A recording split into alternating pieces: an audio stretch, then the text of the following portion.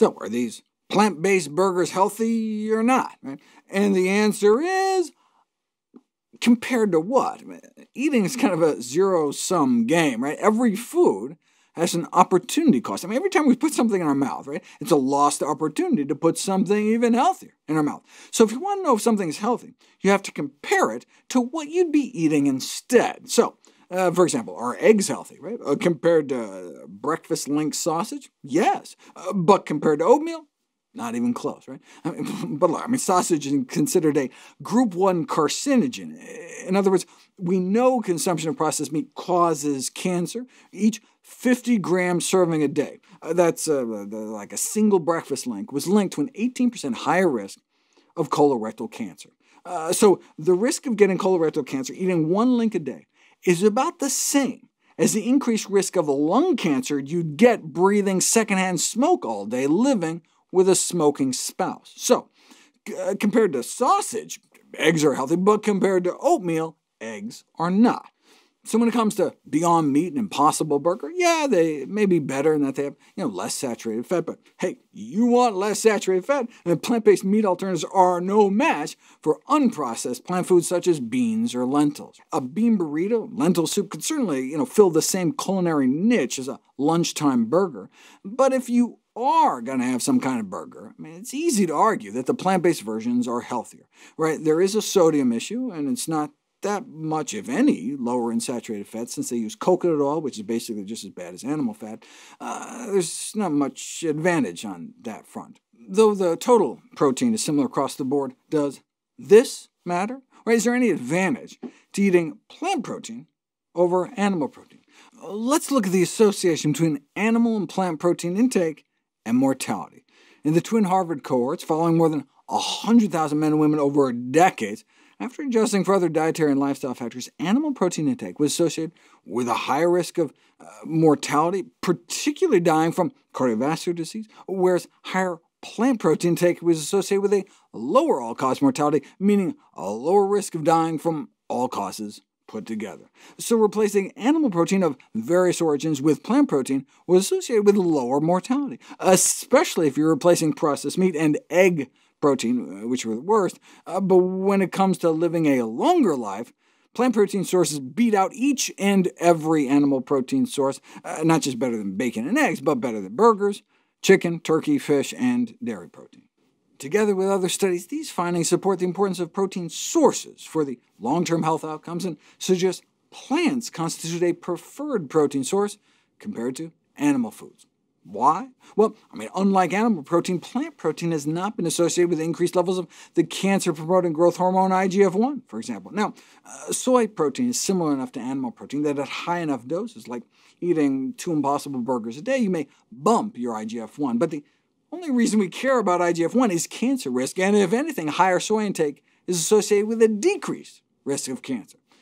For example, a recent systematic review and meta-analysis found that soy protein intake was associated with a decreased risk in breast cancer mortality. We're talking a 12% reduction in breast cancer death associated with each 5-gram-a-day increase in soy protein intake. But the high soy groups in these studies were on the order of more than 16 grams a day, associated with a whopping 62% lower risk of dying from breast cancer. More than 10 grams of soy protein a day may be good, associated with cutting breast cancer mortality risk nearly in half, and getting more than 16 grams a day may be better, which is like 1 Impossible Burger a day, but we simply don't know what happens at consumption levels far above that.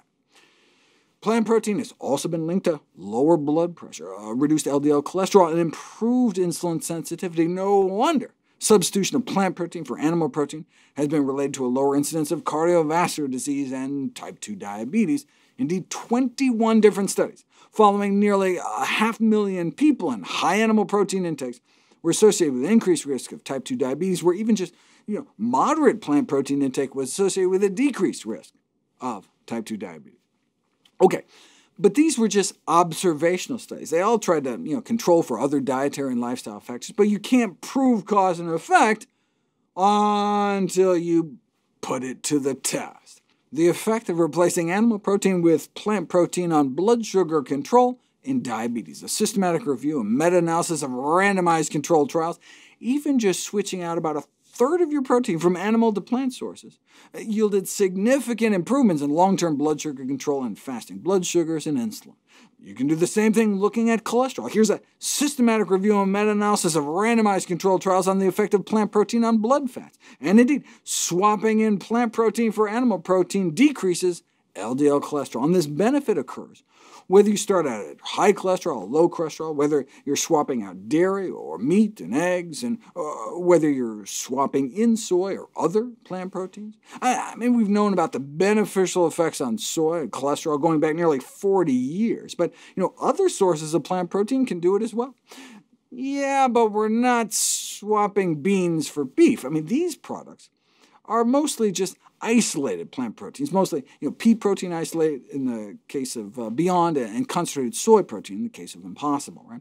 If you just isolate out the plant proteins themselves, are you still going to get benefits? Yes, surprisingly. Check it out. Interestingly, the researchers concluded that they did not find a significant difference between protein isolate products and whole food sources, suggesting that the cholesterol-lowering effects are, at least in part, attributable to the plant protein itself, rather than just the associated nutrients. So it's not just because plant protein travels with fiber or less saturated fat.